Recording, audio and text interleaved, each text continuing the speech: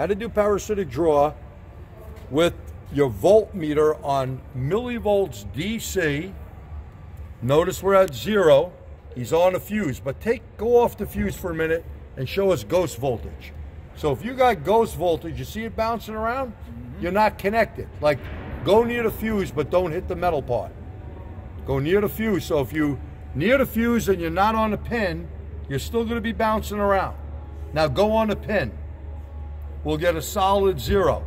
Now we're going to open the door up because there's no parasitic draw, but watch what happens when you got a load on.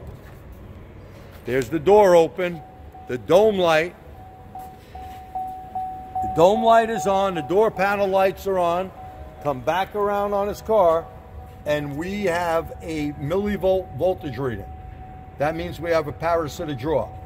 Go shut the door, Solomon. We're still on there. See where we're connected? Now watch this. It stayed there, and look at that. It timed out.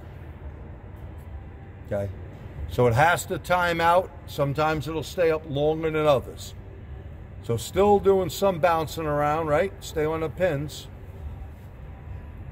See, he went off the pins a little bit because he was looking. When you see bouncing around, you're off. So watch this now. It's probably going to take, we're starting to drop, 0, 0. Yeah. Now you know it's timed out. How long did that take?